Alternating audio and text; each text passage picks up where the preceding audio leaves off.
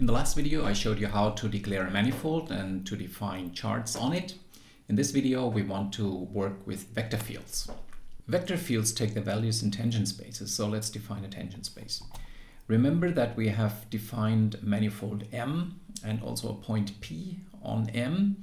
So in order to define the tangent space of M at point P, we have to invoke the tangent underscore space function. So let's do that. And now TPM is just displayed by its LaTeX expression. What's the dimension of this tangent space? Well, it's 3 because we have declared M to be a 3-dimensional manifold. Now, each chart that contains the point at which we have taken the tangent space induces a basis of this tangent space. And so which basis do we have? Well, we have two charts, namely the chart STD and the chart polar. Actually, the chart STD comes in two flavors, namely one's are defined on all of the manifold and one's defined on U. But this would induce the same basis, and therefore we have only two bases, one coming from the XYZ coordinates and one coming from the R phi t coordinates. Yeah, so it's not very, it would not be very meaningful to list this this frame twice. Because it doesn't matter whether it comes from the chart defined on all of M or on the chart restricted to U. Okay, and now we can define tangent vectors by applying TP to a tuple which expresses the vector in the default chart, which would be the first one, which would be is the one that's coming from the default default chart. Okay, so let's express it. So we have our vector is now -2 times the first tangent, the first basis vector in the default basis, plus 1 times the second vector in the default basis, plus 0 times the third vector in the default basis, so which is this expression. And if we are now interested in how the same vector is expressed in the other basis, what we can do is we display the vector with respect to the second basis, and in order to access the second basis we take this tp.basis, which is the list of both bases, and we take the second entry, which is given by the index 1, because due to the usual Python numbering, numbering in lists starts with 0, right? So that if I had 0 here, then I would express the vector in this basis where we have defined it actually, and if I take 1, then I express the vector in the second basis, which gives me the expression in R, phi, and t coordinates. Okay. Now these are individual vectors, tangent vectors at specific points of the manifold. Vector fields are defined on parts of the manifold or on the whole manifold, and again each basis induces frame fields, and so we have one coming from the basis STD, which is the basis coming from the vector from the coordinate functions defined on all of M, because that's where the basis STD is defined. So explicitly the domain of this is all of M, and the second chart, the polar chart, gives me the frame fields DDR, DD phi, DDT, but this time only defined on U. And if I want to access the domain explicitly, I can do this with the method domain. All right, and if I want to know all the frames that I have, then I can call the frames method. And this time, both the chart STD and the chart STD restricted to U appear, because as frame fields, these are two different things. One is defined on M and the other is defined on U, like the polar chart. On U, of course, we have only two frames, namely this one and that one. So this gives me now this list. There's a default frame, which of course by default is the one coming from the default chart. In our case, DDX, DDY, DDZ. You can change that with the set default frame method if you want. So in our case, it's just coming from the default chart. So it's DDX, DDY, DDZ defined on all of M. Let's give this default frame a name, and then we can access the individual frame fields according to their numbering. And now you see I insert 2 here, which really gives me the second field in this frame, because I used the start index equal 1 convention when I defined the manifold. So unlike the usual Python numbering, which would give me this as 0, this as 1, and this as 2, since I used the index equal 1 convention, this is 1, this is 2, and this is 3. So you see E of 2 gives me DDY, which is really the second field in the frame. Now we can define vector fields as linear combination of frame fields if we want. So we can set V equal to the second frame field plus 2x times third frame field. And if I display it, I get what we expect, the second frame field plus 2x times the third frame field. So that's a way to define a vector field. And another way to do that would be to explicitly put the coefficient functions, or set the coefficient functions. So if I do this in this example, then I'm saying, okay, I'm expressing this vector field V again in the default frame. The first coefficient function is y, so which is what we have here. The second one is minus x, which is what we have here. And the third one is x, y, z, which is what we have here. Now we might wonder, how does this same vector field look in polar coordinates? So let's just call it in polar coordinates, and Sage immediately tells us the corresponding expression. That's nice and useful in many cases. Now remember, we have also scalar fields on our manifold, and we had defined one which we called f. Here it is again, to remind you. And vector fields can be applied to scalar fields. That means the scalar field is differentiated in the direction of the vector field, and the result is then another scalar field. So let's look at what we get. If we apply the vector field to the scalar field f, then we get another scalar field which we call s, and then Sage computes for us the result in both charts already. Okay.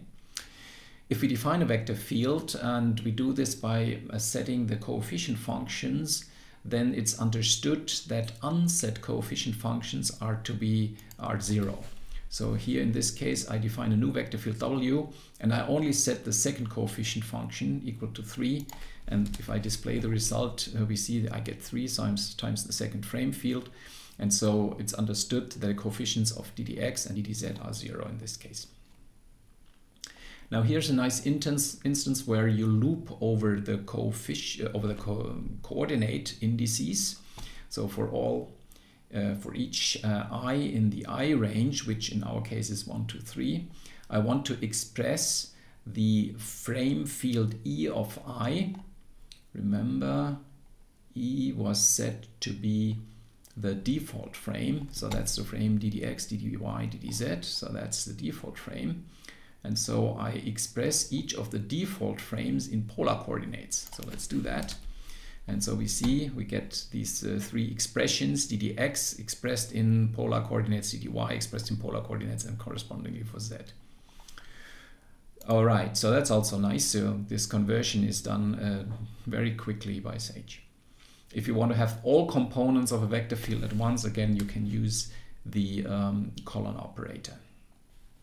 Or for a nice display, you can also use the method display_comp. Then you get a list of the coefficient functions nicely displayed using LaTeX. All right, it's also possible, like for scalar fields, to use unspecified functions in your definition. So if we define a vector field U on our manifold, and then we can use unspecified functions A and B in this case of our standard coordinates to define the coefficient functions, and then we get such an expression for our vector field where little a and little b are unspecified functions. We can do arithmetic with vector fields, so we can add them, etc., multiply them with functions. So if I add my 3 vector fields that I've defined so far, then I can, let's say, display it in a standard chart on U. Then I get such an expression. And you see in this displayed formula, the left-hand side is just displayed as u plus v plus w, because we have a Python variable representing this new vector field, but we have no mathematical name for it so far. If we want to have that, we can set this name by, let's say, the set, you applying the set underscore name method to it, and let's call it s, let's say, by the string s. And if we do that, then we will have this new name used in the displayed formula. Yeah, there we can also apply Lie brackets or form Lie brackets of two vector fields, which will then gives us another vector field. So if we do this with the vector fields u and v, then and display the the result, then we get such an expression. So you see this now also involves derivatives of the unspecified functions little a and little b. Okay, now there is the possibility to also visualize vector fields by plotting them. And if we do that, we have to specify for which coordinates we do this without an explicit argument. This is done in the default coordinates, but still we also have to tell Sage in which range of the coordinates the plot should be given. We cannot plot the thing from -infinity to +infinity. So in this case, I chose a plot that is defined on the region of the manifold given by x to lie between -1 and 1, y to lie between -1 and 1, and z to lie between 1 and 2. And here I also tell Sage how many vectors are to be plotted. So I give a step size to Sage, and these two arguments together, the range arguments and the steps argument together, then determine how many vectors are plotted all together. And so here we have the vector field. You can also zoom into it if you like. You should note that this box that is displayed here is larger than the region that I have specified, because the vectors extend. And so what we see, this box is, so the region where we have defined the vector field is a smaller sub box inside, but to each point, according to this step notation, we have attached a vector, and this vector extends, and so the resulting plot is contained in a larger box than the domain of definition that I've chosen here. Okay. If you think, oh, well, I can't really see much, these vectors somehow hide each other, then it's also possible to change or to rescale the length of the displayed vectors. So we could do that here by adding another argument, scale equal to, let's say, 1/2. And let's do the plot again. And then we will plot again the same, on the same domain of the definition, our vector fields with the same step size here, but the vectors will be shorter by a factor of 1/2. So maybe you like this better, maybe you can see the vector field better now. All right, that's a quite nice way to visualize vector fields. Now, like for a scalar field, we can evaluate a vector field at a given point. So let's take the vector field v and evaluate it at our point P. Then what we get is, this tangent vector, and of course that's now an element of the corresponding tangent space at P. So let's see, VP is in TP. Yes, that's true. So the vector field evaluated at P is an element of the tangent space at P. We can also evaluate the Lie bracket of two vector fields at a certain point if we want. So let's take the vector field v and w, compute its Lie bracket, and evaluate the result at P. Let's see what we get. Well, then we get a certain vector at the point P, which in the standard basis is expressed in this way. Now we know how to work with vector fields. Next time we will treat differential forms and tensor fields. Hope to see you again.